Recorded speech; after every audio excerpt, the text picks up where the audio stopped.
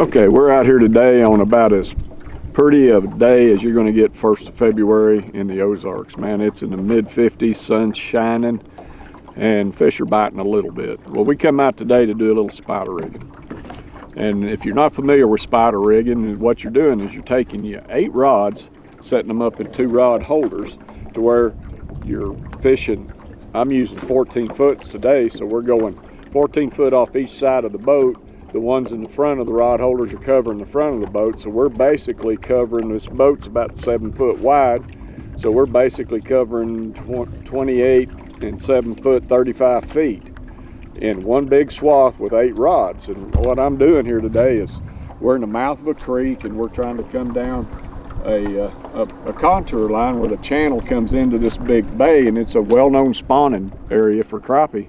And this, instead of just picking apart little obstacles that you can find, this gives you a 35 foot, or even better if you're using longer rods, swath that you can cover and just kind of broadly go over an area. And you'll be surprised how many straggler type crappie that are moving from one point to the other that you're going to pick up while you're doing this. It's a very effective way, and doing this method right here, sometimes you'll hit a school of crappie, and instead of catching 1 or 2 with 1 rod before they move on, you might catch 4 or 5 or 6 at a time and get those in and manage to get another couple. You can manage half a limit of crappie before you even really know the crappie what they're doing for the day, just out of one spot. This is your basic double minnow rig that we got tied up here, just using a 1/4 ounce today, going really slow. Bait that's working the best for us today has been this Pico pointer shad in the pearl. We're putting a chartreuse wedge head on the front of that.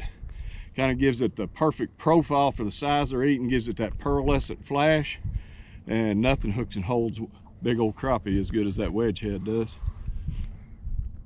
All right. So if you haven't given spider rigging a try to go with somebody, give you a few lessons, teach you how, hire a guide, whatever. But I think once you learn how to do this, you're going to have a whole new appreciation for it. Give it a shot.